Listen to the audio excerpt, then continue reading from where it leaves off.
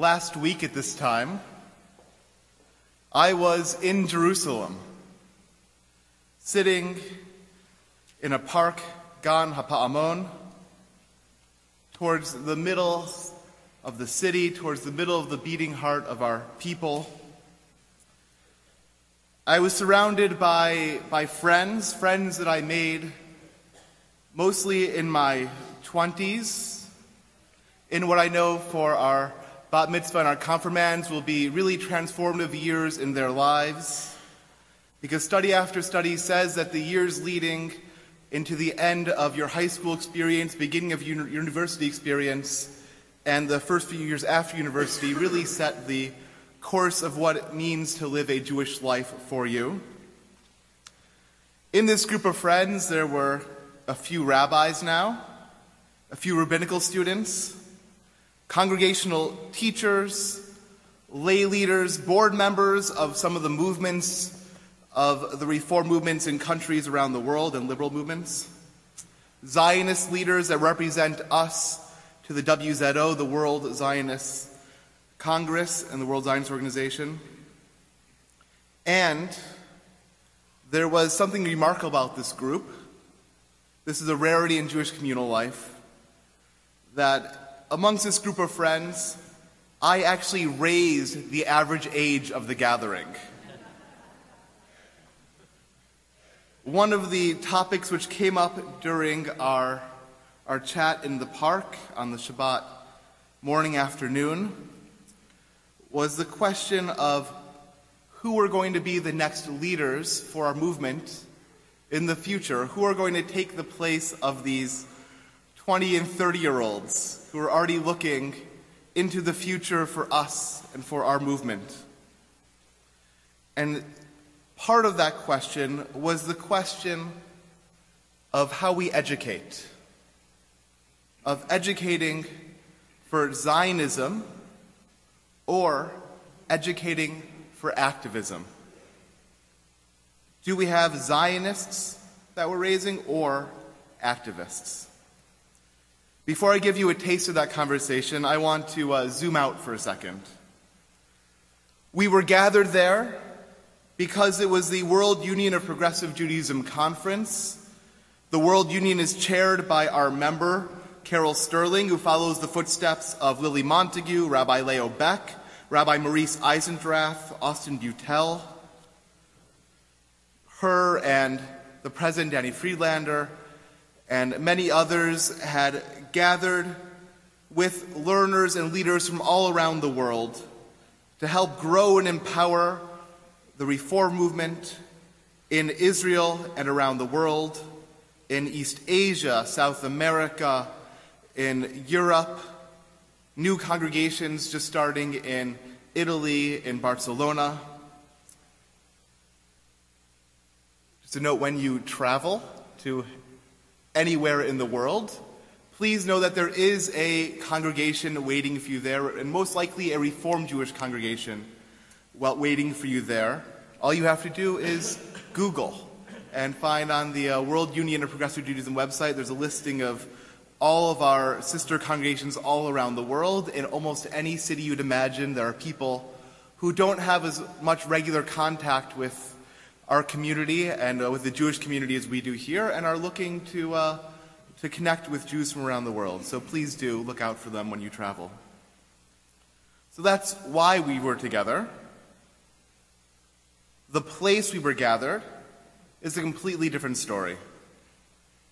We were gathered at the conference where all gatherings of this type, I feel, should take place, in the state of Israel, in the city of Jerusalem. And not only the who and the where, but also the when is important. Our conference was held on the eve of Yom Yerushalayim, Jerusalem Day, the day during the Six-Day War 50 years ago when IDF forces secured the Kotel and the city from Jordan. After the armistice following the War of Independence, access to these sites had been cut off. A border in 1948 that was established there in negotiations with Jordan included a no-man's land prohibiting access. Israelis barely even dreamt of accessing, let alone controlling, holy sites such as Rachel's tomb, the Kotel, the Western Wall. And the city of Jerusalem was built out to the west. The Knesset, the Supreme Court, the Israel Museum, all built out with Jewish West Jerusalem to the west of the Old City. Sites at the border, at the gate to the city, were practically given away to organizations who wanted them, with snipers occasionally taking potshots across the border. Windows facing the Old City were often very narrow. Often they kind of had a slight angle towards the city, but were mostly facing towards the side, and not oriented towards the Old City. The Old City was Jordan. This is, in fact, how our Reform movement gained its prime real estate in Jerusalem, which is just outside of the Old City. It was practically given away because it was so undesirable to be that close to Jordan and the Old City. And when, just over 50 years ago, Jordan entered the war, suddenly the possibility opened up. Less of a plan than a rush to secure Judaism's holy sites, we were able to secure access for the Jewish people. We acquired and then annexed a circle of land around the city of Jerusalem, building then, in the years that followed, a circle of Jewish settlement around Har HaBayit, within the municipal boundary, yet over the armistice line, so that in the future, when negotiations might happen, a line might be drawn on a map of where Jews live, which will include a ring around Jerusalem. Inside of that municipal line, inside of the municipality, many small Arab villages perched on hills suddenly, in name, became part of the city of Jerusalem. When we annexed the land into the city, we also annexed the people living on the land. Jerusalem became united. And now we celebrate Yom Yerushalayim, a day of unity in Jerusalem. Yet, we of course know that while we may have done a great job annexing land, we have not done a stellar job of annexing the people who live on that land and incorporating them into the infrastructure of the city. The roads I traveled down last week were only paved in West Jerusalem and on the east side of the city on the way to Jewish settlements. The rest were winding dirt roads up hillsides. A majority of the homes in East Jerusalem do not have municipal water hookups. This is changing in the past 3 years. Jerusalem has started working towards equity in the city for all of its municipal taxpayers, but it is a slow process. In the words spoken 4 days ago by Israeli President Reuven Rivlin, we must take urgent care of East Jerusalem. We cannot sing songs of praise for united Jerusalem, while East Jerusalem, the area where 40% of its residents live, is the poorest urban area in Israel. President Rivlin is a Zionist. Which leads us to our topic. What does it mean to be an activist versus being a Zionist? One of my professors, Professor Paul Lips, delivered a keynote at this World Union Conference. He gave parts of his story, how he came in from the Zionist youth movements in Rhodesia, now Zimbabwe, how he received a call in his home, rushed to meet with his youth group pals before getting on a plane and arriving in Ben Gurion Airport just days before the Six-Day War started. He told of his experience during the war, and then his experience just following the war. When he arrived in Jerusalem, a Jerusalem conquered, a Jerusalem united, he went, of course, to the Western Wall. I almost said the Western Wall Plaza, for that's what it's called today. A big open space in front of the Western Wall where 450 of us prayed together, men and women together, last Thursday. But you may not know this, 50 years ago today, that plaza was still being cleared. For there was an Arab neighborhood which abutted the wall, which was just up close to the wall. People's homes where their families had lived for generations were located just feet from the Kotel, the Western Wall. And Shavuot was coming 50 years ago today, as it is coming on Tuesday night. And the Israeli government knew that hundreds of thousands of Jews from all over Israel were also going to come to Jerusalem, to the Kotel, on Shavuot, just as our people did in ancient times. And they were going to come, men and women together, in that area near the wall, just as we had in ancient times, men and women together, coming to sing and dance and celebrate. And so my professor, Paul Lips, was one of those volunteers who came and cleared the rubble, of displaced lives, so that the feet of our people could return home. These actions are not what make him a Zionist. He is a Zionist because of how he reflects on his own story. He began his talk with these words: "I'm not sorry for having come here, but I want to talk to you about my pain." And he ended with these words: "I came to save my people. Did I, in reality, enslave us all?" Paul Lips is a Zionist.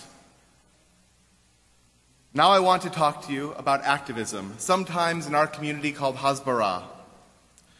Recently in our grade 7 program here, which Zoe of course participates in, as many that are here have, we ran a program focusing on Israel with an organization called Stand With Us. Part of the program included a 3-part narrative from their educational resources about Jewish history. Part 1, Ancient History, Indigenous Roots. Part 2, The Diaspora, Suffering and Persecution. And Part 3, Israel, Our Liberation. This is from their website. Over 3,000 years ago, an indigenous people developed a thriving civilization and culture in their ancestral homeland. Over time, they were conquered by a series of aggressive foreign enemies. While some of the people stayed in their cities and communities, most of them gradually scattered across Europe and the Middle East. For 1,900 years, they lived as an oppressed minority, suffering persecution, expulsions, and ultimately genocide. They barely survived, but never lost hope. They overcame. They started a liberation movement, went back home to join those who were already there, and built one of the most vibrant, diverse, inspiring nations the world has ever seen. That nation is Israel. People all over the world have been inspired by this story of resilience and hope. Israel's story, proof that if you will it, it is no dream. So much to unpack there. I've spoken before about the diaspora as suffering, Israel as liberation, narrative before. Of course, we are all suffering here in Canada, just as our ancestors have always done outside the land of Israel. How they suffered during the economic growth in Eastern Europe, during the terrible years of the golden age of Spain. And Israel is liberation from all of our worries. I'm sure that's why we all have flights booked for when Shabbat goes out to make Aliyah.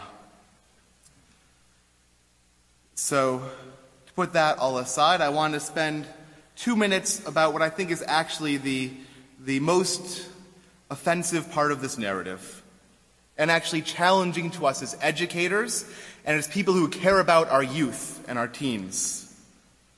And that is the line that over 3,000 years ago, an indigenous people developed a thriving civilization and culture in their ancestral homeland. An indigenous people, Jews, an indigenous people.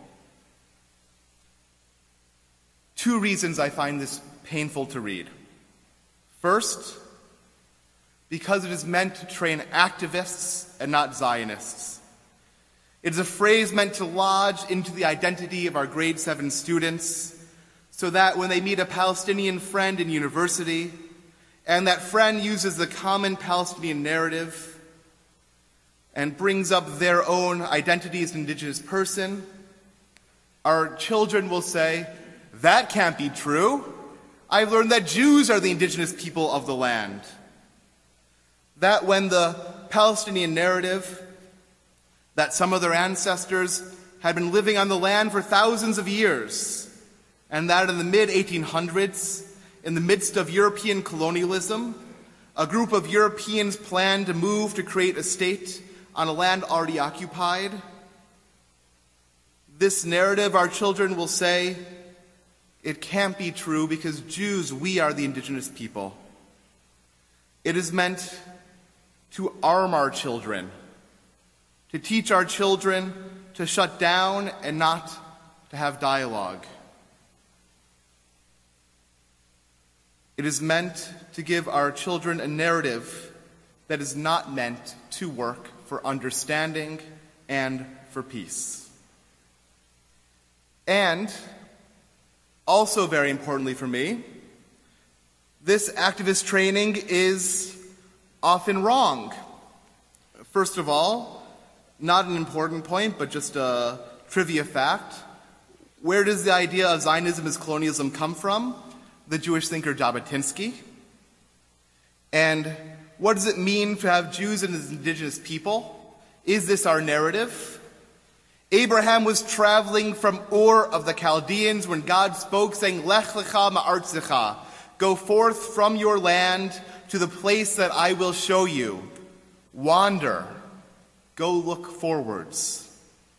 In the Haftarah, which Zoe beautifully chanted a few minutes ago, we heard the narrative of the Jewish people and our God as a cheating wife with a husband, and we got hints of broken promises, multiple lovers, and only in the end of days is our people given respite. And in Leviticus, a few weeks ago, we read, "Do not defile yourselves, because this is how the nations that I am going to drive out before you became defiled. The land was defiled, so I punished it for its sins, and the land vomited out its inhabitants. But you must keep my decrees and my laws. If you don't, if you defile the land, it will vomit you out as it vomited out the nations that were there before you." Nachmanides interprets this verse to mean that if we do not follow the Torah, the ethics of our people, if we do not follow the way that Jews should lead lives, the way that Jews should live, the land will vomit us out as well. Let me say that in different words. If we do not seek peace and pursue it, if we do not make sure that the law applies equally to all of the citizens of the land, kager ke'ezrach, then the land will not accept us. For as our tradition teaches us, we may dwell in the land as long as we are deserving. This is the Jewish narrative. What is the difference between an activist and a Zionist? An activist is prepared for war. An activist is someone ready to fight, tooth and nail, for an inch of land which an Israeli soldier's parent might give away in peace. An activist arms children to win a fight, not with tools that they understand and can call their own, but with triggers to cause explosions of hate and anger on our campuses, so that our children will feel attacked, so that our children will feel stronger in their Judaism when they feel as if they are part of a Judaism under siege. Following our service in the Ankin boardroom are set out our confirmation reflections, and I hope you will read them. Two of our confirmands wrote about their experience with Israel, and they are complex, and they are worth spending your time with. So I encourage you to pick up their reflections and read them during the Kiddush or on your way downstairs in the Ankin boardroom. To our confirmands, I hope that you will continue living a life of complexity, living a life of Torah, and living a life that is Zionist, a life that loves the land of Israel and all of its inhabitants. As my friend and colleagues were sitting in the shady spot in Liberty Bell Park in Jerusalem on this Shabbat before Yom Yerushalayim, we were struggling with how hard it is to find Zionists as we're working to include more people, especially women in their 20s and 30s, in the leadership of our synagogues and our movement. The consensus was this: the difference between an activist and a Zionist is that a Zionist has a vision for what Israel could be like, has a vision for what Israel should be like. A Zionist has an image of what Israel will be like the day after the peace. For our educators, we must work to teach towards this vision. May you, our confirmands, have a vision of a democratic, Jewish, vibrant state of Israel always in your hearts. May the members of our grade 7 class know that the Torah is not about who got there first, but about how to build a just society. As you all age and grow, I pray that you will continue to tie us closer to our land, to our people, and to our God. And on this Shabbat, following Yom Yerushalayim, we pray still for a united Jerusalem, and we pray for peace. Shabbat Shalom.